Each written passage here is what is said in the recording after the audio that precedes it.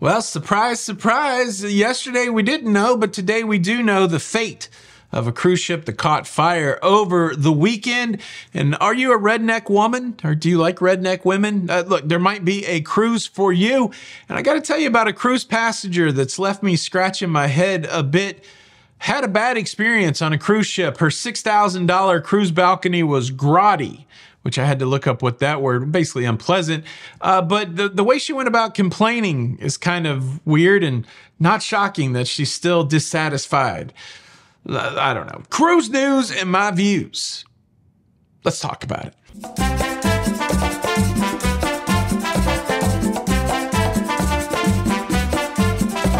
Hey, what's up, everybody? Welcome to La Lita Loga. I'm your host, Tony, here with the latest cruise news and views for your face. For your face on a Monday the 25th of March, 2024. And I had a big weekend. I did the show yesterday, but I did something on Saturday I didn't think I was going to publicly admit. I became a joiner. Normally, I'm not a joiner. I have problems with authority. I think my therapist, my wife, anybody you've ever encountered, I'm not good with authority. And so I'm not normally a joiner. Normally, I'm a leader. But I was a joiner on Saturday, and I felt pretty good about it. A couple days later, other than the fact that I did it on a Saturday, I joined the Costco. I drove 45 minutes away from my house to join the Costco. Why, you may ask? Well, because I like buying in bulk. I like buying in bulk, and I like looking at TVs. I'm sure I'm not the only one out there. We have a Sam's Club in town. We're getting a BJ's Wholesale Club, but I do feel like Costco is the apex predator when it comes to wholesale clubs. I don't know. Somebody tell me I'm wrong. I don't think you can beat that hot dog deal. I'm never going to Costco again on a Saturday. That was the dumbest thing. I have the freedom to go any day of the week. I went on Saturday because I was following somebody else. And yeah, what do you think? Where do you stand on wholesale clubs? Leave a comment below. Cruise news story number one. Like I said yesterday, we didn't know. And then today we do. Surprise, surprise. The Carnival Freedom caught on fire over the weekend. The whale tail, the side of the whale tail that didn't catch on fire a couple years ago. What's the deal with the whale tail on the Carnival Freedom? Holy moly, that thing's like a fire magnet. It's just bad luck, folks. That's just the way it goes. There was some talk yesterday that everything was going to be copacetic, that everything was going to be okay, but as they assessed the damage of the fire to the funnel on the Carnival Freedom, they realized that the stability was not quite there to continue their cruising operations in a normal way. So Carnival reached out to the guests booked on the next 2 cruises on the Carnival Freedom late afternoon and said, it's canceled, sorry. Cancelated. March the 25th sailing, canceled. March the 29th sailing, canceled. They're getting everybody back to Port Canaveral. Probably already happened today. They're getting everybody off that cruise ship. Then they're going to make the little trip down to Freeport, Bahamas, down to Freeport, Bahamas, and then try to stabilize what's left of the burned down funnel. As far as compensation, passengers that were canceled on the 25th and 29th will get a 100% refund of their cruise fare, and then they will also get a 100% future cruise credit to use again on this cruise on the Carnival Freedom. Yeah, glad nobody was hurt. That's the big thing. Nobody was hurt, and that's wild. Wild stuff. Wild stuff. Cruise news story number 2. Royal Caribbean does it again. Have you heard that Barcelona, Spain is trying to limit the amount of cruise passengers or where cruise ships can dock in Barcelona? You've heard all that, right? Well, hey, in the midst of all that, Royal Caribbean got approved to build a brand new terminal in Barcelona. What's going on? It's interesting. It's a partnership between Royal Caribbean and Cruise Terminals International. There was a bidding process for a brand new terminal in Barcelona. Only one cruise line bid. That was Royal Caribbean. And surprise, surprise, surprise, surprise, they were awarded the contract for the new terminal. And some people there said, hey, but I thought we were trying to limit cruise stuff here in Barcelona. And the people said, well, we had this working before all that cruise ban stuff. Now, it's going to be interesting. The new cruise terminal is going to have to, follow pretty stringent environmental constraints. It's going to have to be ready for shore power, those kind of things. But yeah, 85 million euros, and this thing should be ready to go spring of 2027. It's going to the Adasset Wharf in Barcelona. I'm not familiar with Barcelona. I think there is a couple places where you can dock there, and I'm not sure if this is where they are actually limiting, but it's all part of that process. Congratulations, Rogue. First, you got the terminal in Galveston. Now you got one in Barcelona. Cruising continues to grow. How about that? Look, I said it in the intro. Are you a redneck woman, or do you just like that song by Gretchen Wilson? I'm a redneck woman. I don't think she likes that song. I heard an interview the other day with Gretchen Wilson where she's like, I don't want to be defined by that. I mean, I am that, and I appreciate people connecting with that. Six Man has announced that there's going to be a Boots on the Water cruise. This is a country music cruise. It's going to happen February the 8th through the 13th, 2025. 5-day voyage, Norwegian gem going to the Bahamas. Six Man's really like the main player when it comes to these themed cruises. Boots on the Water, country stars, Big and Rich, Gretchen Wilson, Craig Morgan, Jody Messina, Lone Star, Montgomery Gentry, Little Texas, Susie Bogus. Sounds like a good time. Gonna have whiskey tastings. Gonna be country. I love country music. I lived in Music City, USA for 28 years, Nashville, Tennessee. You're the only 10 I see, but no, this would be exciting. Who's your favorite country star? You know, I love Willie Nelson. My dad loved Willie Nelson, so I really do like Willie Nelson. I like Garth. I like the early Garth Brooks stuff. But you know, one of my favorite all-time country music songs is Elvira by the Oak Ridge Boys, just because of the deep bass part. Giddy up, boom, bop, bow, bow. Giddy up, boom, bop, bow, bow. Hi-yo, Silver. Hey, wave. Shout out Ludacris. Do you like the country music? Would you do this cruise? Leave a comment below. Look, it's popular. I don't know what cruise news story that we're on, but Virgin Voyages announced last month that they would be having these month-long Mediterranean cruises where you can pay under $10,000, $9,990 for a month worth of cruising. They called them the Cruise Pass. And while it was so popular in their bookings, they're now extending it. They're also bringing the Resilient Lady to play from Athens. We got 3 new cruise passes available. In June, you can go on the Resilient Lady for under $10,000 for 2 people. June the 2nd through June the 30th, they include the high-speed internet.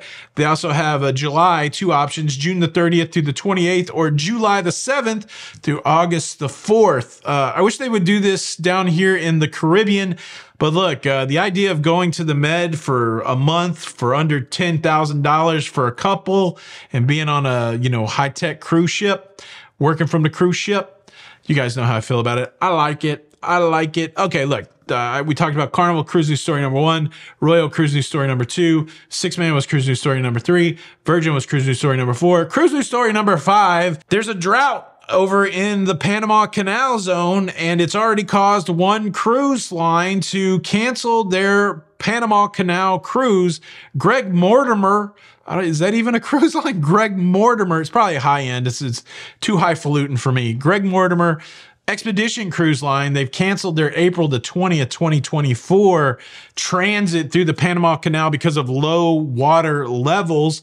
Not a lot of rain over there, a little droughty. The water is down. Greg Mortimer said not enough water to get our ship through the Panama Canal. And just for clarification, the ship is called Greg Mortimer. The cruise line's Aurora Cruises. Who cares? It's Greg Mortimer. None of us are going on Greg Mortimer. Maybe one guy out there with a fat bankroll going on Greg Mortimer, but it it could be some foreboding. It could be some not good stuff for the major cruise lines that use the Panama Canal to transit their cruise ships from the East Coast to the West Coast up to Seattle for that Alaska season that's coming up. So there could be a bit of a challenge with that. Hopefully we'll get some rain in the Panama Canal. None of the major cruise lines have canceled their Panama Canal stuff right now, but gosh, that would be a worst case scenario if they couldn't get their cruise ships through the canal. They go all the way down Southern America through Drake's Passage, South America, Drake's Passage. Anybody got a Panama Canal cruise scheduled coming up? Have you heard anything? Hopefully it's much ado about nothing. Leave a comment below. I still have 2 more cruise news stories for you. One about MSC going boldly where no man has gone before. I don't think that's true, but someplace where I didn't think a cruise ship would be going. And then we have this lady that complained in a weird way about her dirty balcony. And we got to talk about that. But before I do either one of those things, let me quickly invite you to subscribe if you like staying up to date with everything going on in